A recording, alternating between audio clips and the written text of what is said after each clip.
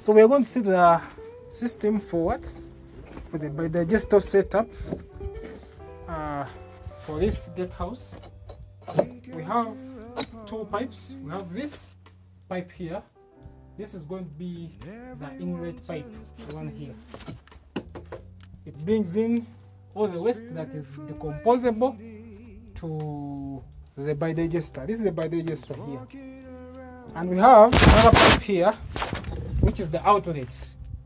After decomposition here, these the watery part of the decomposed fecal materials passes through here, and it comes to the soak-away pit for percolation, which we call natural percolation.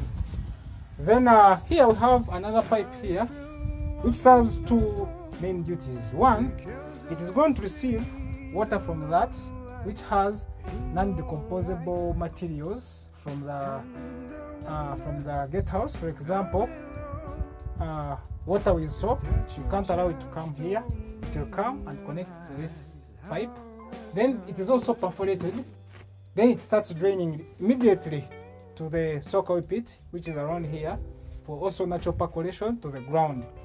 Then the same water which comes here, the pipe right here, it distributes that direction, and another distributes so this direction, because we want to ensure that all the percolation is done properly. So this is the importance of this pipe. Now it has another use.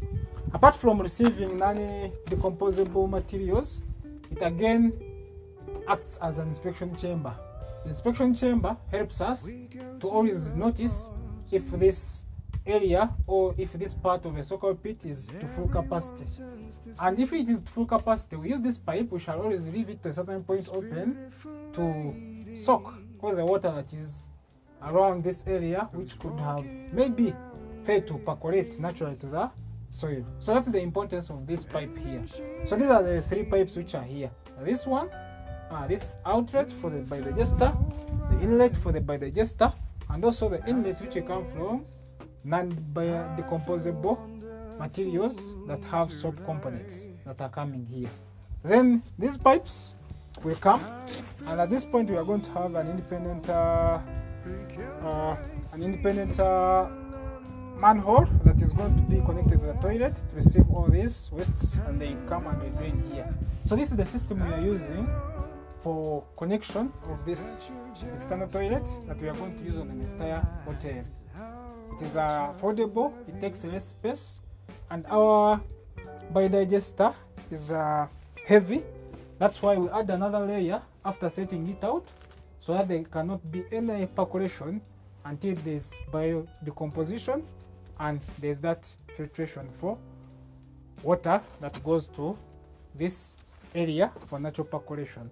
So that is the entire system that we are using for the entire hotel for drainage of all our fecal materials. We go to a party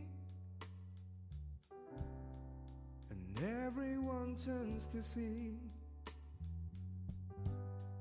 this beautiful lady.